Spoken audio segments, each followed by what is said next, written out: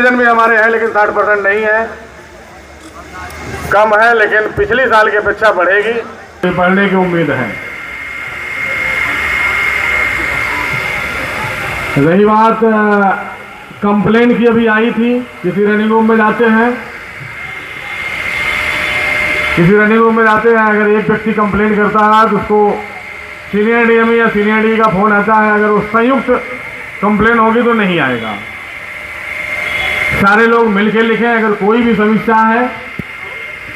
और एक सबसे बड़ी अहम बात है, सारे लीडरों ने बोला, हमारे रेस्ट के प्रावधान इस समय सिर्फ 2 हैं, 16 घंटे और 8 घंटे। लेकिन गाड़ी चला के जो रेस्ट वाली बात है, गाड़ी चला के रेस्ट वाली बात नहीं है। 5 घंटे गाड़ी चलाई है, 5 घंटे पर रेस्ट।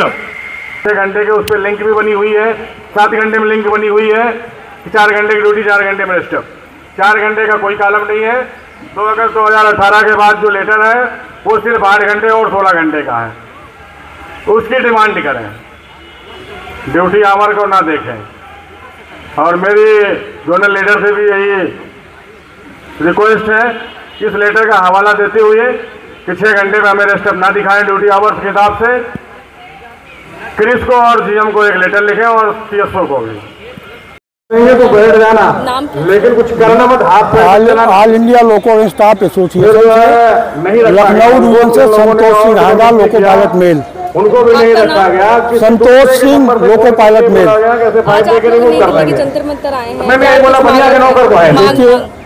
भारतीय रेल को सुरक्षित परिचालित करने के लिए हम लोगों ने एक सेंट्रल बॉडी से जो डिसीजन आया हुआ है, उस डिसीजन को लेकर के आज हंगर फास्ट पे हम लोग हैं। हमारी प्रथम डिमांड जो ये है कि लोको में टूल बॉक्स लगाया जाए। आज जो व्यवस्था डेवलप की गई है इंडियन रेलवे में टूल बॉक्स खत्म करने की, वो व्यवस्था को समाप्त करते हुए पूरे इंडियन रेलवे के लोको में टूल बॉक्स लगाया जाए। लोको के अंदर जो CCBRS कैमरा है वो जो लगाया जा रहा है उसको टोटली इग्नोर करके समाप्त किया जाए। कारण है कि उससे निजता का हनन होता है। तो इन व्यवस्थाओं के अगेंस्ट में हम लोग आज यहाँ जंतर मंतर पर पूरे भारतवर्ष के जोन ऑफिस पर धरने के लिए हम लोग इकट्ठा गए थे। सारे लोगों ने सपोर्ट किया। आप इससे पहले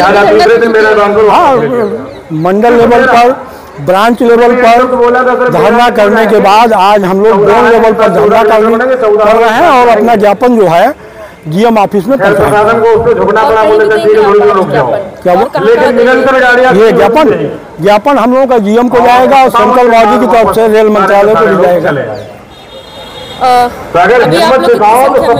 वर्तमान में हम लोग 150 से 200 की संख्या में इकट्ठा हुए हैं और सब लोगों की सोच यही है कि रेलवे का सुरक्षित परिचालन, जिसकी अहम जिम्मेदारी लोको पायलट को दी गई है, उसका निर्वहन हो और हमारे ऊपर जो कार्य का दबाव बनाया जा रहा है।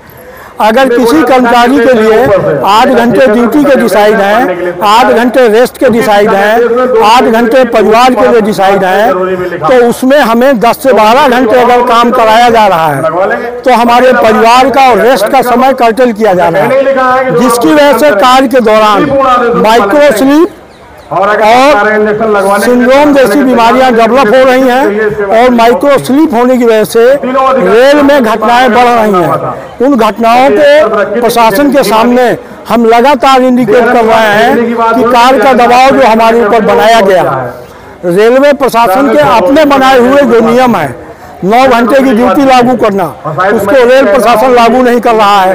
हमसे 10 से 12 घंटे की ड्यूटी लेने का प्रयास कर रहा है। रनिंग रूमों में हमारे लिए 2 बेड रनिंग रूम होने चाहिए, वहाँ पर पूरे के पूरे 8 बेड के रूम दिए जा रहे हैं जहाँ पर रेस्ट पूरी तरीके से नहीं मिल रहा है। इन व्यवस्थाओं के खिलाफ आज हम लोग यहाँ धरने पे बैठे हुए हैं। नियम से काम कर रहा कोई प्रथम दृष्टया में हम लोग रेल परिचालन तो बाधित अभी नहीं कर रहे हैं, लेकिन आने वाले समय में लगातार अगर घटनाएं बढ़ी और हमारे कर्मचारियों के ऊपर इसकी प्रताड़ना बढ़ी तो आने वाले समय में सांकेतिक रूप से रेल परिचालन को हम लोग बाधित भी कर सकते हैं। हमारे सुपरवाइजर गए थे। हम प्रथम दृष्टया में तो ऑल इंडिया लोको staff association loco pilot category का अपना संगठन है जो रेल के परिचालन को अकेले ही रोक सकता है, लेकिन उसके बावजूद हम रेल के सभी कर्मचारियों को एक साथ लेकर के, हमारा मुद्दा है एनपीएस का, न्यू पेंशन स्कीम का, उसको लेकर के लड़ रहे हैं। तो हम रेल के सभी कैटेगरी के संस्थाओं को, जिसमें 12 से 13 लाख एम्प्लॉई हैं, और रेल की सभी संस्थान 12 से 13 एसोसिएशन और 2 मान्यता प्राप्त संगठन, सभी को एक साथ लेकर के आगे एक बड़ा मूवमेंट चालू करेंगे। कोई अन्य पार्टी भी कोई आप लोगों का सपोर्ट नहीं, प्रथम दृष्टया से मुद्दा राजनीतिक नहीं है। हम लोग किसी राजनीतिक मुद्दे में नहीं जाएंगे। रेल के कर्मचारियों को, रेल की यूनियनों को साथ लेकर के ही रेल के ऊपर दबाव बनाने का प्रयास करेंगे। उसमें स्पेयर भी रखा गया वो लिखने के लिए। उसके बाद जो है वो देखे गए, उन्हें उसको जो है डॉक्यूमेंट उपलब्ध कराने के लिए। जी, मेरा नाम विश्वनाथ गुप्ता है। लेकिन डॉक्यूमेंट हम लोग कराना इनकी बस की नहीं। जो आज यहाँ पे जंतर मंतर पर उसको जो है एक हंगर फास्ट का आयोजन हमने किया है, उसमें हमारी युवाओं की मांगे, तो हमारी ड्यूटी आवर को रिड्यूस किया जाए, ये 8 घंटे तक किया जाए। रेलवे के अपने ही कमेटियों ने, high power committee, high power safety review committee ने रिकमेंडेशन दिया कि लोको पायलट की ड्यूटी को रिड्यूस किया जाए और 8 घंटे तक लिमिट किया जाए, मगर रेलवे खुद ही अपनी कमेटी के रिकमेंडेशन को फॉलो नहीं कर रही है। आज हमारे से लंगर आवर ड्यूटी, ज़्यादा ड्यूटी लिया जा रहा है, जिसके वजह से माइक्रो स्लीप की समस्या आ रही है और लोको पायलट हमारे साथी लाल सिग्नल को पास कर रहे हैं। तो हमारा ये डिमांड है कि ड्यूटी आवर को कम किया जाए।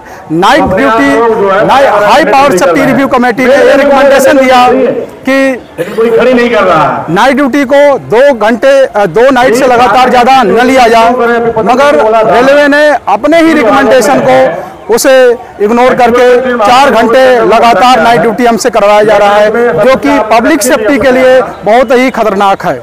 हमारा जो और भी असुरक्षित परिचालन किया जा रहा है, बिना गार्ड के गाड़ी चलवाई जा रही है, बिना ब्रेक वाहन के गाड़ी चलवाई जा रही है, और सेफ्टी के जो भी सर्कुलर हैं और भी सेफ्टी के जो भी नॉर्म्स हैं, उसको बाईपास करके हमें फोर्सली कहा जा रहा है कि आप गाड़ी चलाएं। जो है ऐसा करके हम न केवल अपने ही जान को खतरे में डाल रहे हैं, बल्कि हमारे पीछे हजारों की संख्या में यात्री यात्रा कर रहे होते, हमारे ऊपर भरोसा करके कर रहे होते। हम लोगों को यही जागरूक करना चाहते हैं, पब्लिक को भी जागरूक करना चाहते हैं इस मंच के माध्यम से कि लोग जो है हमारे सपोर्ट में आए और सरकार को ये बाध्य करे कि हमको जो है अंडर प्रेशर काम करने के लिए न कहें।